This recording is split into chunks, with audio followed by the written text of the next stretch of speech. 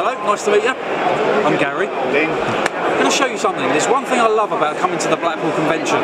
It's not the magic, it's the gift shops. I love gift shops. And I picked these up. We've got about 200 decks each at home. I always grab decks of cards. These ones, they're a bit cheap and nasty, but I like them. And the reason I like them, they've got different locations in the world. Now this is like sort of 50, 52 places you should visit before you die. Yeah, so it's obvious places, loads and loads of different places. Now when I'm showing you these places, it looks like I'm just showing the cards. I'm trying to influence you. So there's something very subtle on these cards. I don't know if you can see it, but as I spread through, there's something very subtle that hopefully will influence your decision. Is it obvious? It's very subtle. Let's see if it's worked. Just do me a favour please, can you just cut the cards roughly in half, place them down there. Quick question for you, do you like travel?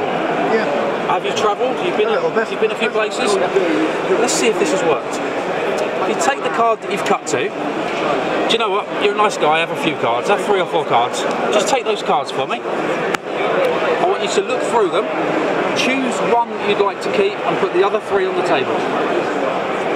Obviously don't show me the one that you're keeping. Yep. Okay, you happy? Right. So you've had a completely free choice. You've cut the cards, you've had a choice of any of these. I mean, which ones didn't you go for? Paris, London and Pisa. So have you been to these places? Been to London.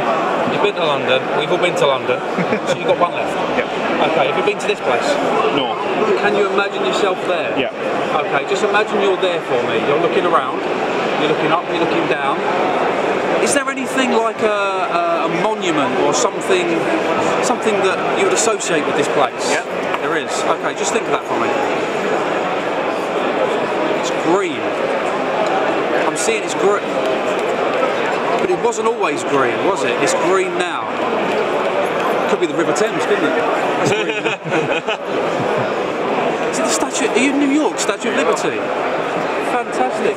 Remember I said to you that the cards were going to be influencing your decision. It wasn't actually the faces, it was the backs. So you chose the Statue of Liberty. Check this out.